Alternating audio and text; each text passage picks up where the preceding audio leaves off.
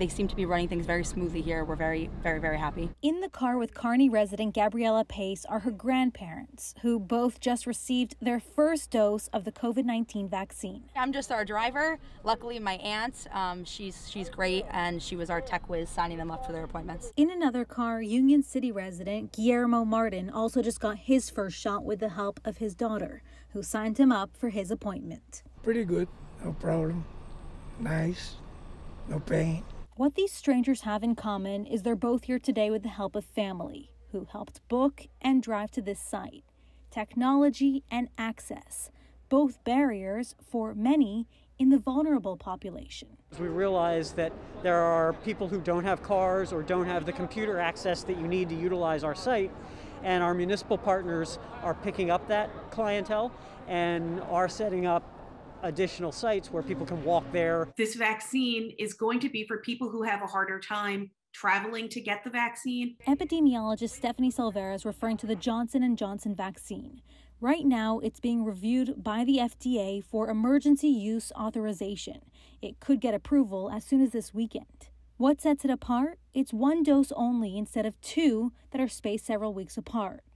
And unlike the Moderna and Pfizer that have to be kept at these incredibly cold temperatures, J&J can be stored in a standard medical freezer. So this can now be distributed, in theory, out of your doctor's office, out of any local pharmacy, without them having to invest in these deep freeze containers or storage systems. We can send people out to people who are homebound, for example, and vaccinate them at home. We can have this go around in mobile units more easily than we can with Moderna and Pfizer. Should this application be approved, as it appears it may, we have been notified that we should expect an initial shipment of roughly 70,000 doses to be delivered to us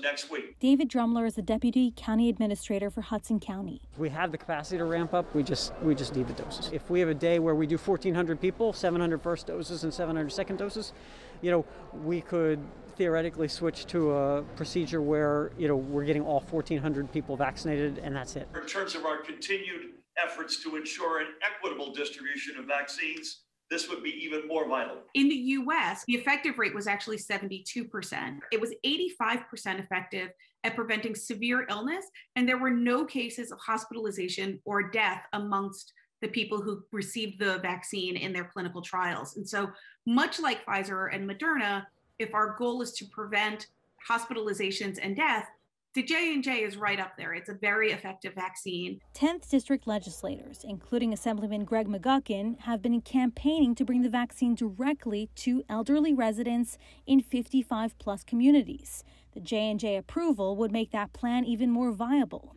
he says. If we're trying to protect the most vulnerable members, we should be bringing the vaccine to them, as opposed to making them find a way to travel to a public facility and risk further exposure on the way there. A third vaccine, potentially opening up new possibilities for more people.